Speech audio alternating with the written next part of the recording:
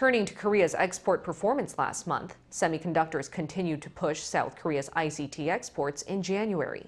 We saw an on-year growth going into double digits for the first time in 20 months. Ahn Sung-jin explains the latest figures. A strong chip performance pulled up South Korea's tech exports once again.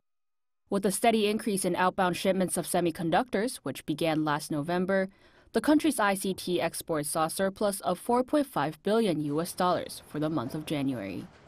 Data from the Trade Ministry on Thursday showed that the value of exports stood at $16.35 billion, which is a 25% on-year increase.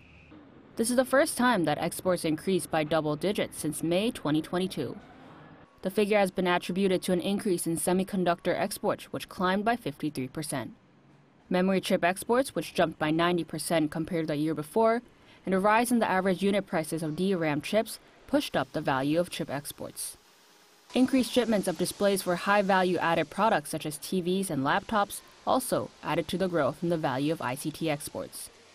Alongside outbound shipments of semiconductors and displays, computers and telecommunication devices all climbed by more than 25% on-year as well.